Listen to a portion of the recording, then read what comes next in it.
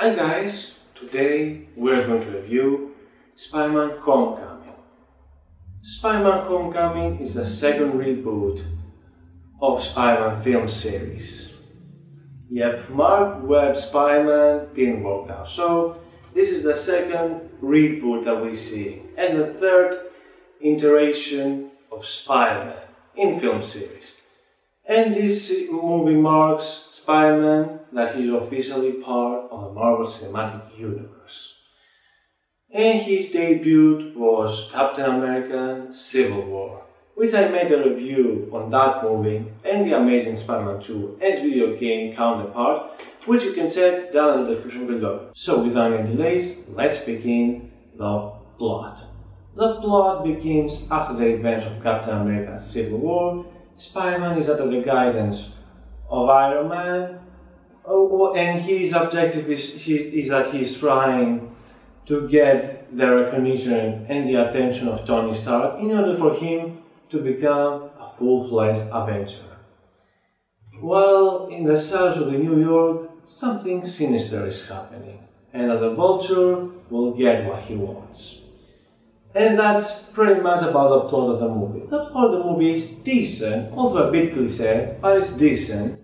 The good things that I like about this movie is that we don't see an Uncle Ben's backstory, since we've seen it from Sam Raimi's movie and also Mark Webb, so we are very familiar on Spider-Man's backstory. Thankfully, the director didn't put a flashback, and I prefer it this way. And the other thing that I like about the movie is that Spider-Man does a lot of mistakes, which makes sense since teenagers are tending to do plenty of mistakes, and some of them, not all of them, some of them are learning from them and they become better and better.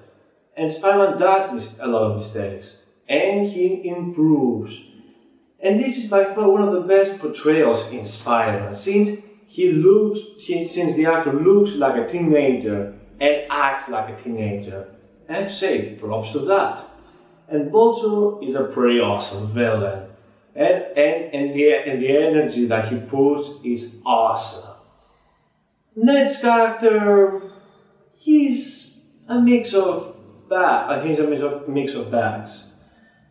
In the case that it is necessary, he helps Spider-Man. In some other cases, you can say he's a bit of an annoying character.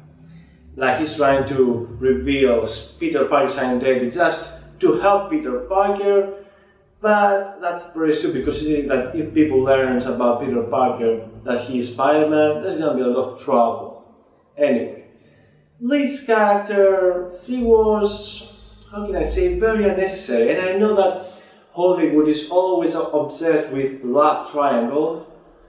It doesn't fit at all. Unlike Sam Raimi's and Mark Webb, they nailed the part, especially Mark Webb nailed the part of Peter Parker and Gwen Stacy, and Sam Raimi did a good job at Spider-Man and Mary Jane. And in this movie, it didn't really need to have a romance at all.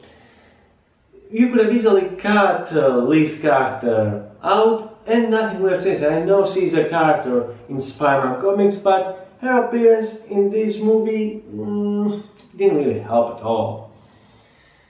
And Tony Stark, he's a very good character. He's just an extended cameo and a good mentor on Peter Parker, since Peter Parker is he's a young version of Iron Man, so it does make a lot of sense that Tony Stark is the one to guide him and to teach him what it is to be a superhero.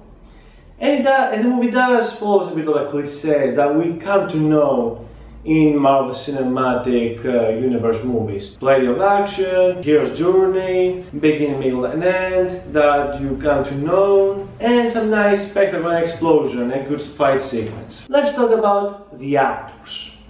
The actors were incredible, all of them, especially Tom Holland and Vulture, who is none other than Michael Keaton. But before that, let's go to talk about Tom Holland. Tom Holland nails as Spider-Man. He's not the level of Tobey Maguire, but he definitely surpasses Andrew Garfield. If he gets better and better, he will definitely surpass Tobey Maguire. He looks and acts like a teenager, and he nails it. He's pretty good at it, and I'm looking forward for more films starring as Spider-Man in the near future. And Michael Keaton. I can't believe I see a DC actor, and especially the actor who played Batman in the Batman 1989. Oh man, who would have thought to see the actor who played Batman, which I watched as a kid, and he fights Spider-Man. Awesome. And he does a pretty spectacular job at playing Vulture. And he's by far one of the best aspects in the entire movie. He nails it.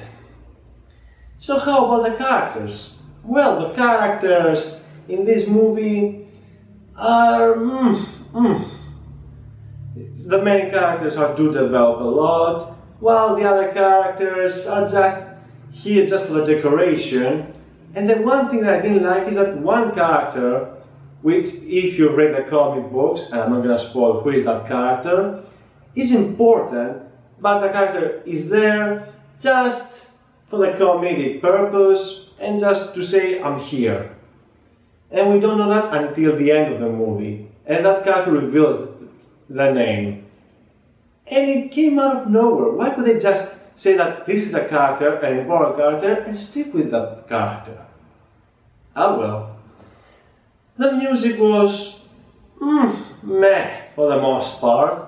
I do like more on Sam Raimi's trilogy soundtrack. This one is very cliché and nothing memorable. It's just here.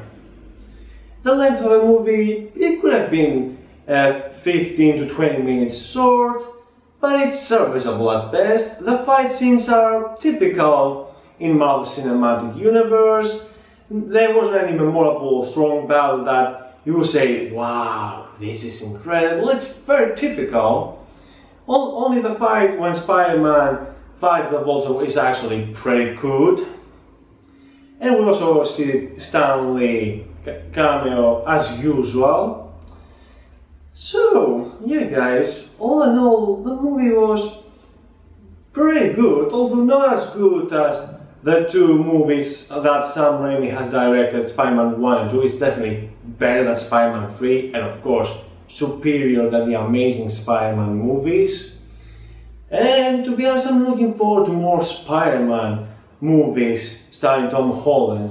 He did his job pretty well, and the others, and I hope to see more character development in the other characters as well, and things will be incredible.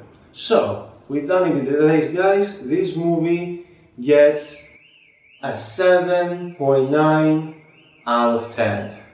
Watch this movie. You won't be disappointed. So yes guys, thanks for watching this review. Make sure to like and subscribe to my channel, and have a good day.